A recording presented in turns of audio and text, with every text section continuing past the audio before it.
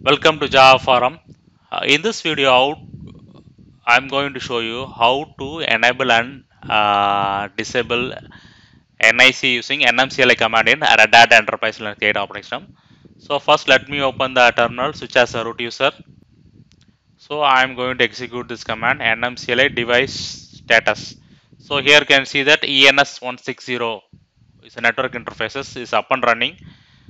So I'm going to bring down that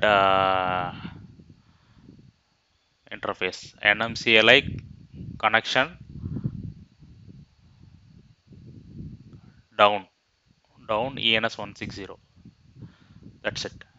So you can see that ENS160 is deactivated. See once again nmcli device status. You can see that ENS160 is showing as disconnected. So once again I am going to activate by executing this command nmcli connection up ENS160. You can see that connection is activated successfully. So now you can see that ENS160 is connected and up and running. Okay, so this is the way you can use to enable and disable NIC using NM